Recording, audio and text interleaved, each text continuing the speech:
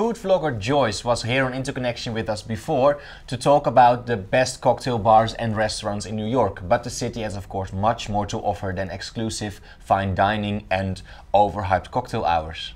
Today we're going to talk about breakfast because breakfast is booming in New York. Absolutely. I mean, we're known as a city that never sleeps, so it's only fitting that we have such a big appetite for breakfast. Can you share with us 3 special places where the New Yorkers go to fuel up for the day that lies ahead of them? Well, every New Yorker has that special bagel spot that they love going to, and mine's Murray's Bagels in Greenwich Village. They make their bagels fresh on a daily basis, and they have close to 20 different varieties to choose from. And what we like to do here is sandwich them with either butter or cream cheese or smoked salmon, or the quintessential New York City combo of bacon, egg, and cheese. Wow, that sounds delicious. Can you tell us more of these dishes?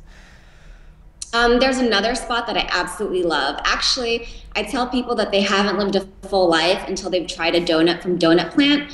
It's owned by Mark Israel, and he's considered to be a food pioneer in New York City. But basically, he only uses natural and seasonal ingredients, and he makes his donuts fresh on a daily basis. While the glazed flavor is a classic flavor and will always be very popular, you can't pass up their other flavors like blackout, creme brulee, peanut butter, and jam. I can't leave that place without buying like at least 3 or 4 donuts.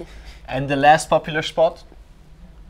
Beyonce and Jay-Z have been spotted on multiple occasions at a place called Buttermilk Channel in Brooklyn, and they are crazy, crazy popular for brunch. Now, brunch is what New Yorkers are all about on the weekends. It's basically just a time at a restaurant where you can order breakfast or lunch. And being a New Yorker, we like to turn brunch into boozy brunch, where we have Bloody Marys or mimosas with our meal. If you're feeling like something sweet, you can't go wrong with their pillowy pancakes or their pecan pie French toast. But if you want something more savory, just sink your teeth into one of their juicy burgers, or be sure to check out their bacon grilled cheese sandwiches. Wow, Joyce, it was a pleasure again. For more of these stories, go to IntoConnection.com. Bye bye.